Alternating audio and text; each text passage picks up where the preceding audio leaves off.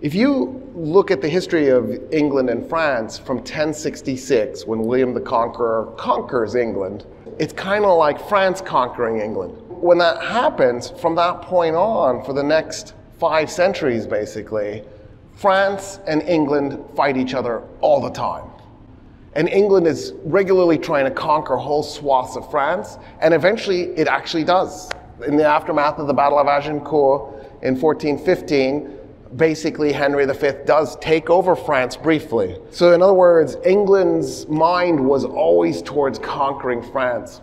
But because the French had done it first with William the Conqueror, the official language of England was French until Henry VII at the end of the 15th century flips it. In the end, some reason, the English go, you know what?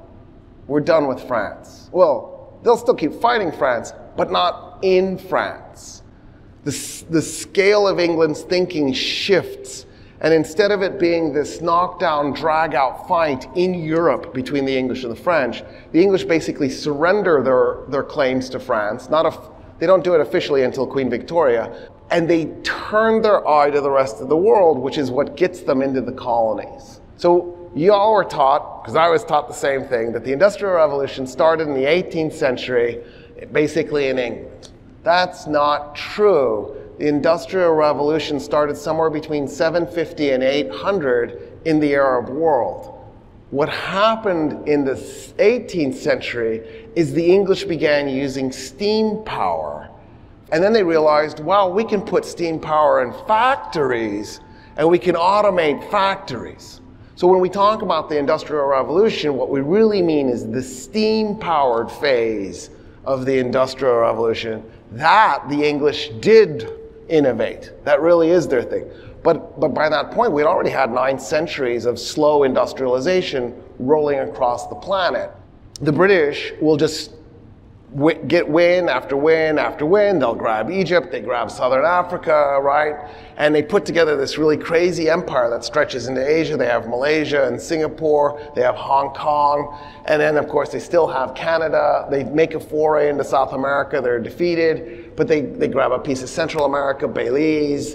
And so this empire sprawls across the planet. They run into a problem. And the problem is that they realize something amazing is coming. There's a new resource on the table. And that new resource is discovered, it's sort of rediscovered in 1861 in Oil Creek, Pennsylvania. Oil Creek was named Oil Creek because there was oil floating on the surface of the creek. And it got a group of investors together and they dug the well, and in 1861 they hit oil, and they realized you could sell it for people and they could light their houses using oil lamps from oil dug from the ground instead of using sperm whales for that purpose or using kerosene. The way we were making kerosene is we would bake trees, and as you bake them, we would basically have containers underneath the tree and it would catch the kerosene. And so you're basically murdering whole forests, turning them into kerosene and coal in the process. And so all of a sudden, oil becomes a thing that we're using. You can also use it for heating purposes. And then it occurs to somebody, you could use it as a fuel source to replace steam. And a guy named Daimler invents the internal combustion engine. He puts it on a motorcycle first, he puts it on a car next, and the English go into panic mode shortly afterwards. And here's why the English go into panic mode. They realize that oil is going to replace coal, and they don't have an oil company. They did have an oil company. It was called Shell. The Dutch purchase it, so it becomes Royal Dutch Shell. The English own 49%, but the Dutch have the controlling 51%. The English and the Dutch have a great relationship. And then the other oil company on the planet was Standard Oil. And that was John D. Rockefeller's company.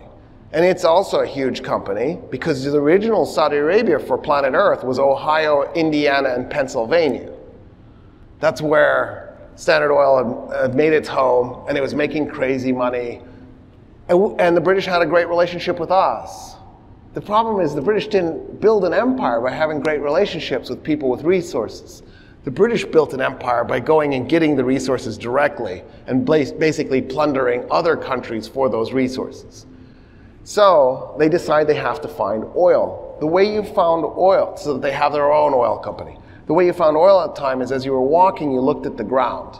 If you got super lucky, you'd step right in it. There was enough oil on the planet that there was actually places where it had seeped to the surface. Shale and sandstone are really porous, and if it's sitting on top of an oil field, it'll suck the oil into it and it'll turn black, indicating you just got to get through that and you can get to the oil. The planet's too big to have a bunch of people walking around looking at their feet all day. So the English decided to take a different approach. They decided to read history books to see who used to have oil in the past, because odds are wherever it was in the past, it's still there. And here's what they found. They found that sometime between 750 and 800 AD, the same time that the Arabs are inventing industry, they began lighting their streets up at night using oil that they piped through their cities into lamps. And so the English go, oh my God, if they were doing that then, they must have oil there still. So they begin looking in the Middle East.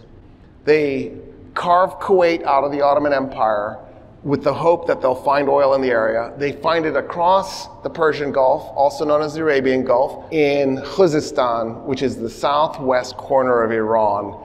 They strike an amazing deal with the rulers of Iran, where they'll get 84% concession. Normally, if you're a foreign business extracting a resource from a country, it's a 50-50 split. Because, right, it's the country's resource, but you did the work. So you get 50%, they get 50%.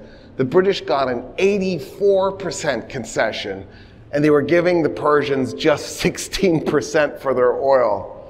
And that company was called the Anglo-Persian Oil Company. It got renamed, it became the Anglo-Iranian Oil Company, and then it got nationalized, and the Iranians called the new company the National Iranian Oil Company. It still exists. The British then took the remainder of the company, which wasn't entirely in Iran, and they called that piece British Petroleum. That's the birth of BP. It turned out there was oil off the coast of Scotland, so BP could just exploit Scottish oil. And that became the way the British got their oil supply. So the British Empire then is the world's dominant superpower. It's found oil in Iran. It's calmed itself down, but it's run into another problem. And the other problem is Germany.